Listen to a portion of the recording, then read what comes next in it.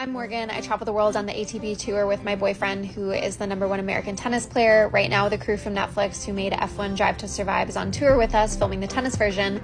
It comes out next year, but I know tennis is relatively uncool and unknown in America, so here's what you should know before the show comes out.